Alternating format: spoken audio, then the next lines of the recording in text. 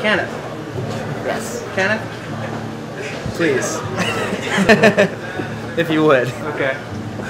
Tell me, what are some musical influences that have struck you in your life? Do you find that they progress with each? Yeah, I'll give you the timeline of my musical influences. Yes. Here's how it started. First musical memory was Van Morrison and Creedence. That was what my dad listened to, like on car rides and stuff. And so there was that first, and that has come full circle to be a huge inspiration in my music now. My first tape that I bought, I think, was Motley Crue, Dr. Feelgood, when I was like, 7 maybe or something. Like I heard the song and I was like, oh, this is fun. Like, and I found the tape and I bought it.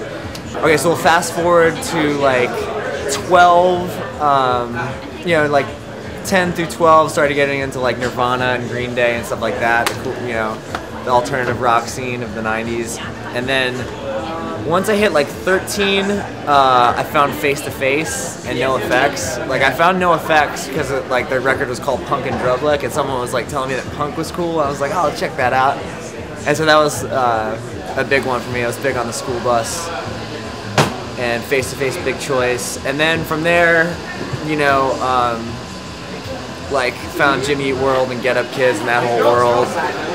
And then starting like 04, 05, I started getting heavy into Radiohead. Yeah. And then I think from there, like, my influences kind of snowballed into a bunch of stuff because, Radiohead just has so much going into their stuff that, like, from that I started listening to electronic music and started listening to more jazz and stuff like that. And I love, like, Mingus and a lot of soul now. Like, I love James Brown and Chris Mayfield, and it's just all over the place now. Here's our last song. Thanks for listening. All right.